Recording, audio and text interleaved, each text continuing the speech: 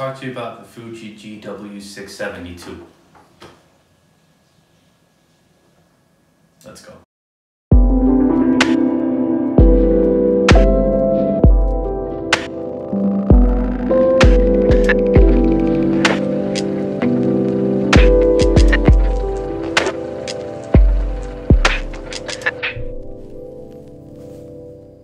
Alright, so this is the Fuji GW670ii. It is a 6x7 medium format rangefinder film camera. It is fully mechanical, meaning that it takes no batteries. It has no built-in light meter, unfortunately. But you know, it's a sturdy piece of camera. You got a fixed set-on lens. You can't take this thing off. It's a 90mm Fujinon lens with a field of view around 40mm and 35mm equivalent. If that's how you say that. Sorry, I'm Swedish. If I say anything wrong, that's because I'm Swedish. I don't know all the words. Maybe I do. Maybe I don't. Just don't hold it against me, right? And so you also got on top of this nifty lens right here, you got all your settings. You have to slide this out. It's a little like lens hood. You have to. It's also attached to the lens. You slide it out and you get all your apertures and shutter speeds and stuff like that. And you put your focus here. So basically everything you need is on the lens itself. And then you know, shoot your photos by using either this one or this one, which is, yeah, that's right, 2 different buttons. But they produce the actual same, and yeah, you know, the same thing. It's 2 different shutter buttons, but it's just for different versions. Or if you want to use your camera like this, you can put your finger right there. If you want to use your camera like this, you can put it right up there. So it's just a nifty way of, you know, reaching your shutter button, because this camera is fucking huge. Yeah, that's right. It's not small. It's pretty big, actually. It's like a brick. Everybody says it's a brick. It's called the Texas Leica.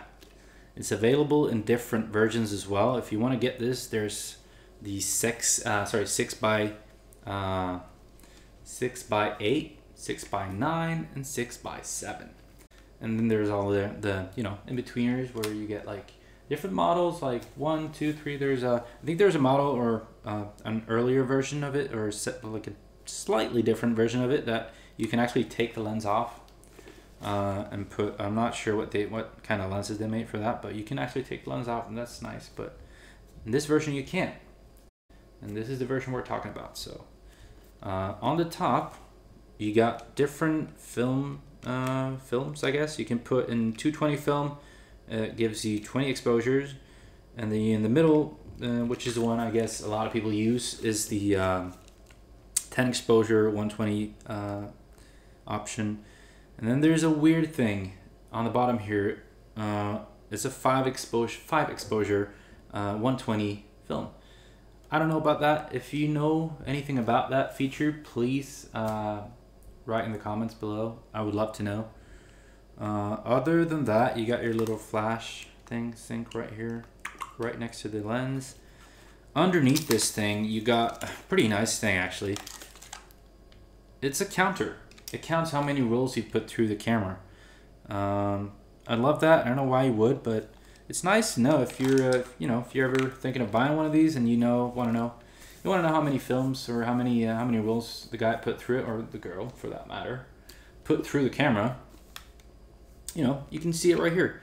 It has 3 numbers in a row, so it might be that, you know, it goes to 999 and then goes to 0 and starts over. I don't know if that's how it works, but I mean, logically it wouldn't break if it's like goes over 999, so I'm guessing it restarts. But mine is like, this camera is so beat up. I got scratches and like paint falling off it and like stuff like that. But this counter says 860, so it's if I'm not mistaken, that's pretty correct. If it's been to 999 and then, you know, gone all the way to 860 again, then, well, good job, because it still produces fucking super good images. And that's what's so great about this camera.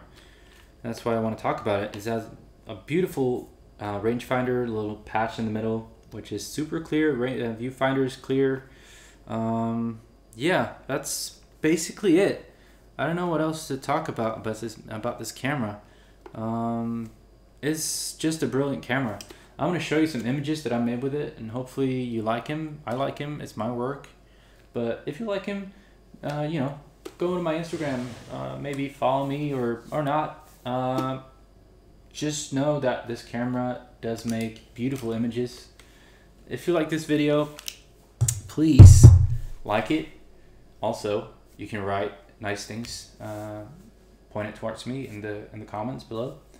You can write stuff like, hey, I like your video, or hey, don't put up a video unless you drink water. You thought I was going to say something bad, right? I wasn't. Keep it clean down there, and you know, see you for the next one. Bye.